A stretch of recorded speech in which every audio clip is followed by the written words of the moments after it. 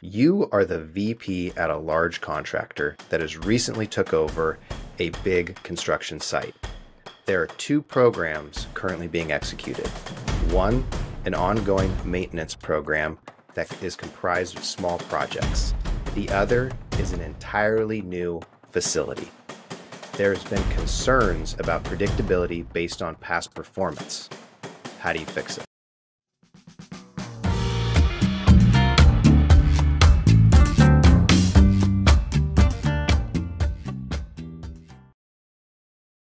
Hi, everyone. Welcome to the Beyond Deadlines podcast, where we tackle challenges that planning and schedule leaders come across on a day-to-day basis. My name is Micah, and I'm a planning and scheduling manager for Intel. And my name is Greg Lawton, and I'm the CEO of an AI schedule management company called Nodes and Links. Each podcast is designed to give you strategies and tactics that you can implement right away. Today, Greg is on the hot seat, and we are going to dive deep into predictability. You ready, Greg? Let's go for it. You are the VP at a large contractor that has recently took over a big construction site. There are two programs currently being executed. One, an ongoing maintenance program that is comprised of small projects. The other is an entirely new facility. There has been concerns about predictability based on past performance. How do you fix it? Beautiful. Okay, dive in. Let's ask some questions. What exactly do people mean by predictability here? Projects are being finished late. Okay, so it's milestone predictability. So people say, this will finish in June, it actually finishes in September or something like that. Okay, and do we have liquidated damages? So are these fixed price contracts, or are they reimbursable? I'm not letting you off easy this morning. There are no LDs. I mean, you can't really have LDs on a small program. Like, what are you going to do? Enforce an LD? They're doing, hundreds of projects. Oh, you finished this one late. We're going to charge you $30. Well, what I'm trying to get to here is to figure out where I should source my investigation first. Change is going to be a big thing that I need to look at here. So if there are no LDs, is it still fixed price or is it reimbursable? Reimbursable. Reimbursable. Okay. So change. I told you you're on the hot seat today. Yeah, an uncontrolled version of change might be a thing. Okay. Right.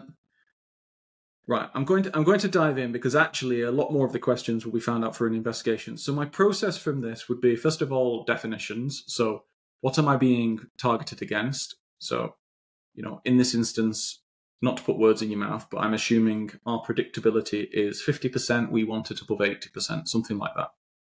Yeah, that's a good start. What I'd look to do is to, first of all, find out, are we measuring predictability correctly? So I need a very, very solid baseline of which to stand, because if you start this entire process and dive into the detail, but you're standing on quicksand, you're never going to be able to prove or sort anything. The second element. Well, let me help you. Let me help you on that first element real quick. On the small projects program, they are unable to capture baselines because of how much change is in the program and how fast projects are coming in the chute. And so they measure predictability basically a month out. So, if you are anything 4 weeks out, they basically lock and say that's their mini baseline. On their new greenfield facility, they want to do something more traditional and measure against a set of 20 milestones.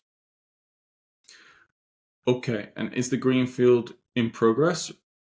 What percentage complete through the milestones are we?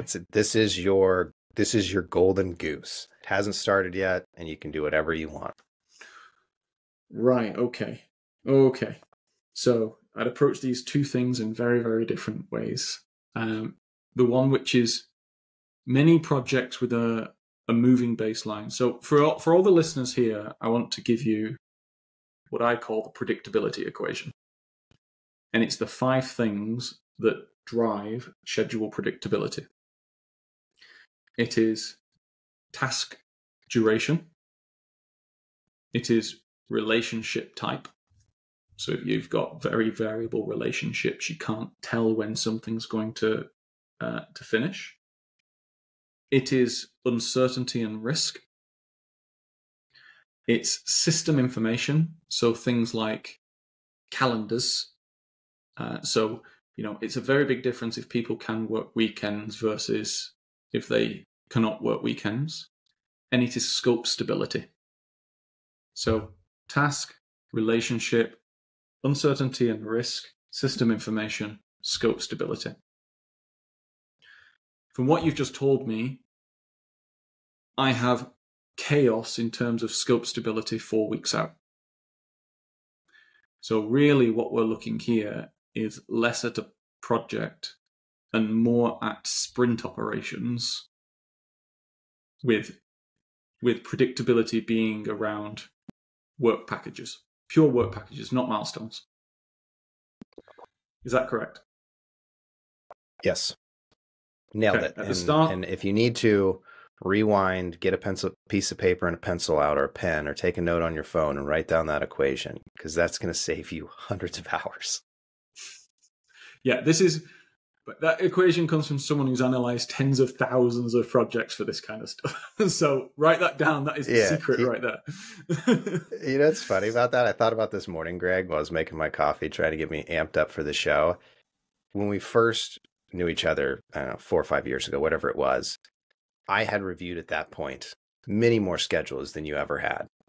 And then as the years crept by, you have now reviewed exponentially more schedules than me, because that's your job, essentially, part of it. Yeah. Is to come in and help people review the schedules and use AI powered tools. But then all of a sudden, I'm like, dang it, Greg has reviewed more schedules than me now. And I'm like, I'm not the master of reviewing schedules, Greg is. So take your title, take your belt, and carry on.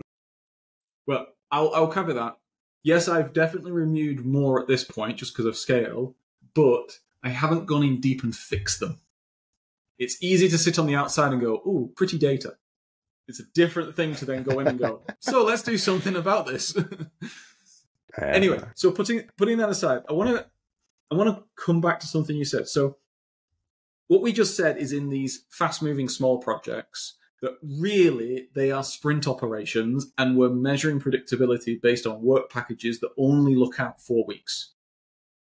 But at the start, you said that predictability, I'm guessing from senior management, was being measured on milestones. So saying things were going to be finished in June, but they're actually in September. Correct. Boss, what am I being measured on? Those are two totally different things. Yeah. To me, you're being measured on both. And so I think there's probably a gap in some sort of system capturing process where they do have one final milestone that the customer's looking at, but they can't track change against it. So they need to do something else. Right. So in this instance, there are two options. Number one is to say, let's cut the crap. This isn't a stable project. This is workforce on demand. You're giving us work packages 4 weeks out, and it's workforce on demand. You can measure predictability probably within a 2-week period, maybe a 4-week period. But let's cut the crap. There's no such thing as a milestone per month towards a major project. That you just if that's how this is working, this is not a project properly. Or the second is, let's cut the crap. If there is unlimited change, based on the predictability equation, there is no predictability. We either come up with a strategy to control this change and to account for it, or we come up with a strategy to reduce the change so it is manageable. So what I mean is, the first one is we capture every change that happens. We iterate on the baseline every single time so that we can give predictability on the end milestone based on the prevailing scope of work at that point in time.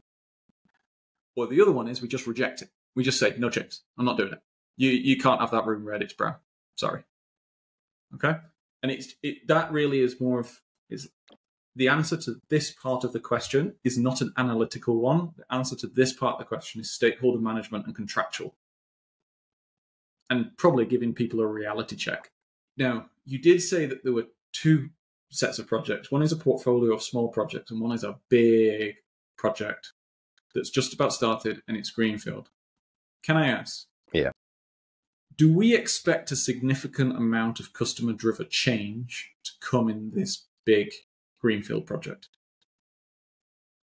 In this example, similar customer, and while it's a different project, you can assume that there will be a heavy amount of change. How much of the design as you is transition, complete? None so far. You're just laying the foundations and groundwork. So right. This is where, and one question I have for you is, what sort of lessons would you take from this smaller project into the bigger one as you start to set up your strategy? That's where I really want this conversation to go, because predictability in the moment isn't going to actually help your projects all that much. You're going to insert it into a midway through or 2/3 through a project, and you're going to be controlling a fire. If you started at the very beginning, you're building a fire station and firefighters, and you're teaching people about fire safety, and you're really suppressing that.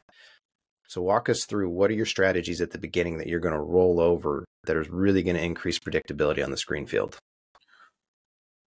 So there's quite a few facets to that. But the fundamental answer is benchmarking and triangulation, appropriate process and governance design, and review periods. So to start with, doing the triangulation and benchmarking element, the difference between a small project, and I'm talking here in terms of amount of work, tasks, dependencies, this kind of thing, and a big complex project, is that the failure cascades of small projects are confined to being small. And a big project is that the failure cascades of small problems are not confined. They can grow into very big problems. It's just, think of it like if you get a virus on an island of 10 people, 10 people could get infected. If you get a virus that's global, well, we've got 8 billion right there. Hey, now I don't got to work anymore. And sit in my house with my family. What I'd say in this regard, a lot more glass bottles in the recycling. What I'd say in this regard is, I would simply, what I try and do is I would try and find representative projects. So, for example, I've just performed an analysis for a friend of mine. They had, I won't say the field, but they had 16 past projects that they've done that were very representative of the 7th they were about to do. And he threw us all of the data files, and basically we measured the activity accuracy. So the actual duration versus baseline, the change amount, the relationship, basically the predictability equation, and basically told him, if you were to want 100% predictability back at the start of those projects, this is what the numbers would have to be, because it's what they ended up being, which has informed, obviously, the 17th he's done, which then comes down to number 2, which is governance and process. Before you jump to governance and process, I want to go back there and highlight something for the crowd, because I run into this all the time. What Greg is doing there is he isn't looking at an activity that says install steel frame A and going and figuring out what the weight, the length, and all of this like detailed analysis of activity A, and then trying to go find another activity in his future schedule that exactly matches that. Over the course of time, how likely is that team to actually hit their steel activities? Because you can use that as a proxy on your future projects to step around the fact that this building is probably, while it's representative, it's not going to be exact. People confuse that all of the time, and they throw out benchmarking data and benchmarking things, or they go down this path of, I have to find this exact thing to make it exactly right. You don't have to do that. You can use proxies and close enoughs and that percentages to really find out where your project's going to fall. I'll give you an example of those projects I looked at. Like it was a large civils industrial job, and approvals are a very big thing. Approvals, on average, were about 250% longer than forecast, minus about 100%, plus about 400%. So they could take up to 650%, so 6.5 times longer than they forecast, and the average was 2.5 times longer. All that's telling me is, unless you've got a ton of float sitting around approvals, you're probably talking out your arse. You're very hopeful, exactly. Is how I'd put it in a nicer way. Yeah. Yeah, so then number 2, you're going on to governance. Let's keep on this train. So I'd go into governance and process. And I go into governance and process because let's not consider this a project. Let's consider this a series of experiments with the goal of trying to get to perfect predictability. I'm starting out with no data. Just as in the last example where I said there's different options and basically 2 of them are control change, i.e. you have a very, very good change process to account for it, or you just say no and don't allow change. If you're at 0% design, you're going to have to allow for change. So I would say I'd establish an incredibly rigorous change process that would probably batch up a number of changes and perform formal contract movement reviews and baseline reviews probably every month or every 6 weeks. And I'd also have a process of analyzing time period based data. So for example, another project that I recently analyzed, I had all of the data files for the entire portfolio actually, that project and about 7 others, and they took snapshots every 2 weeks. So I'm looking at 2-week predictability, 4-week, 6-week, 8-week, 12-week predictability, and I'm cohorting it to see where we're trending on this kind of stuff, because the devil is in the detail. People will go, oh, well, it wasn't on the critical path, so it doesn't really matter too much. And I'm like, no. How you do one thing is how you do everything. If you've got a culture of slippages are okay or permitted or expected to a large extent, that's going to catch up with you eventually. So I'm trying to look at actually more human behavior here. But if you have that cycle of review periods, you're going to get a very, very early warning to any milestone slippages. Because, for example, again, in another data set, I remember looking, and I believe there's 6-week time box. So the difference between one schedule and then 6 weeks later, the next one, the activities within that time box, I think they were profiling at 66% longer than they forecast, plus or minus, I think it was minus about 30, plus about 100%. Whatever you say, it's not on time. So that comes to the third element, which is really kind of the activity and the culture that we were talking about. What I would do there is I would actually stand up a team that does 2 things. One is understands what is driving the delay, because data analysis can tell you there's predictability problems. It can't tell you why they're happening. And the second is they work with the teams to fix it. Now, working with the teams to fix it can happen on a ground level, where you're actually just working together to try and achieve a common KPI, but it could also have top-down support in terms of incentives. So I was talking with the project director of a large project a number of months ago, and I suggested, because of the complexity and the chaos of their project, that they actually might want to put global incentives on every project member on a percentage of their yearly earnings on predictability. So for example, if you're in the pipe fitting shop, and you are within 5 or 10% of your forecast, you get an extra 20% of your wage as a bonus, just to really drive home the behaviors of that level of forecasting. So then if you combine basically external benchmarking, internal benchmarking, change control, top-down incentives and KPIs, and in-team working, you're then able to do 2 things. One is control predictability. The second is developed such a deep understanding of how things actually happen that you are able to plan future projects in all honesty, to a completely different game than the rest of the industry. Because I think, Micah, you and I, the things I'm saying here, you and I know, and the listeners probably too, how little people actually do what I just said. Folks, you just got a masterclass in predictability right there. There's so much to unpack there, and we're coming to the end of this episode. Each of those little segments could be its own entire episode. One thing that came to mind when you were talking about float, I just thought float reminds me of cupcakes at a kid's party when the parents say it's okay to eat cupcakes.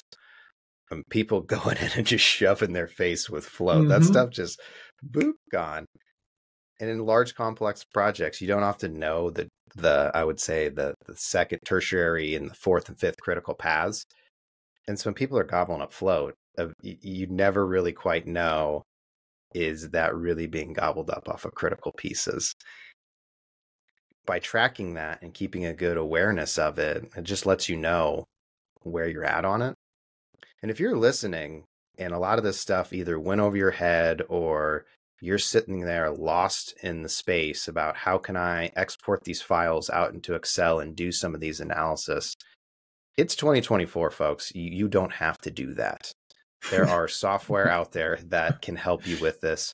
Greg works for one company, Nodes and Links. There are many out there.